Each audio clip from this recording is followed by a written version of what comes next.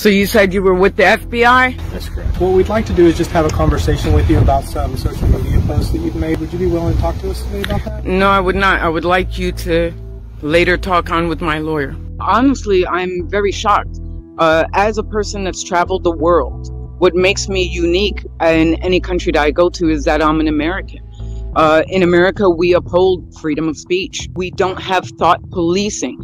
It made me feel unsafe in my own home. Facebook gave us a couple of screenshots of your accounts. Okay, so we no longer live in a free country and we can't say what we want? No, we totally do. That's why we're not here to arrest you or anything like that. Well, you can't arrest me for freedom of speech. We live in America. Yes. Right. What I thought, honestly, during the interaction was, what a misallocation of tax dollars. All I've done is exercise my right as an American citizen on a public social media platform with my personal opinions.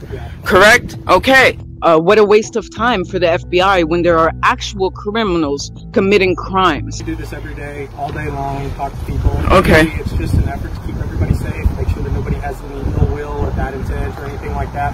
And we've got no reason to believe necessarily that that's you, and that's why we just wanted to have a conversation. So do you have a conversation with everybody on the neighborhood? My platform is simply to speak up for the voiceless, to bring attention to a very important issue, so that parents understand this is happening to someone else's child. So you have concerns about my personal opinions? If you don't want to talk to us, then you can... I'm definitely not going to have a talk with you. Well, thank you for your time this morning, and feel free to reach out to us. Okay, there's so-called FBI. Fellow Americans, do not be intimidated. We have a constitution. We have free speech.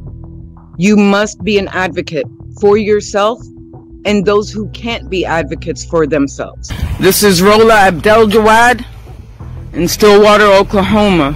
This is America.